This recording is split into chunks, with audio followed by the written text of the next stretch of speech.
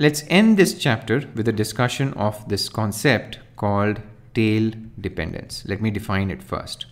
Tail dependence basically refers to the conditional probability of an extreme move happening in one variable, let's say variable v2, given that I already know that v1 has undergone an extreme move.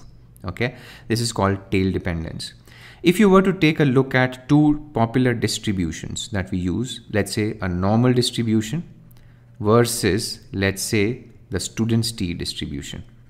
Okay, then you will find that student's t distribution has more tail dependence as compared to the normal distribution. It means that student's t distribution, you would see that it's more common in this distribution for the two variables v1 and v2 to be, let's say, jointly experiencing extreme moves, okay, as compared to if these two variables were normally distributed. What is the meaning of jointly experiencing extreme moves? It means that if these two variables were student's t distributed, there is a higher chance that these two variables would be found together in the tail, together. It can be the right tail or it can be the left tail, okay?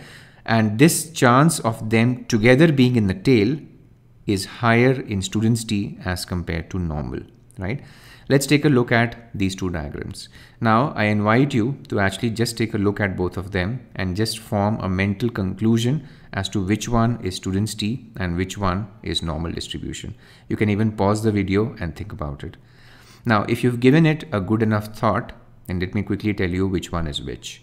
The left one, which is this one, is a normal distribution case.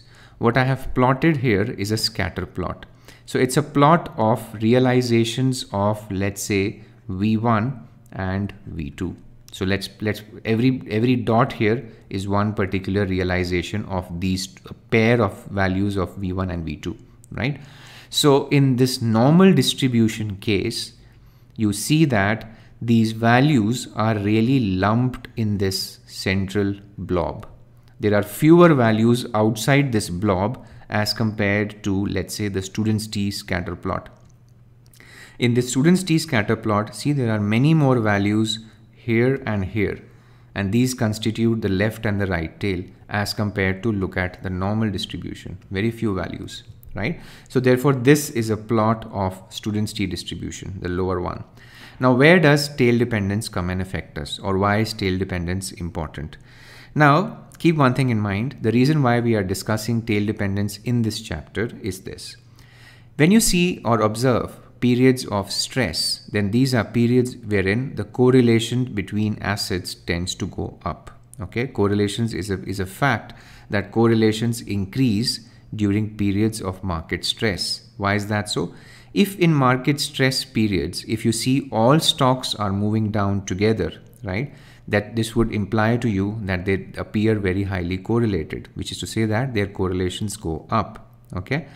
If you have to model such scenarios, and risk managers by all means do have to model such scenarios, then normal distribution would not be a good candidate, because in normal distribution, if you see two stocks going down together or going up together, is a rare event in normal distribution, while in a student's t distribution, it's not as rare as normal distribution, right?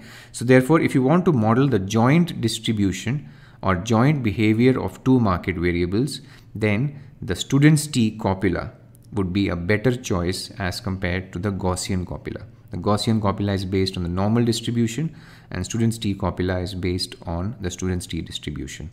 This is about tail dependence, okay?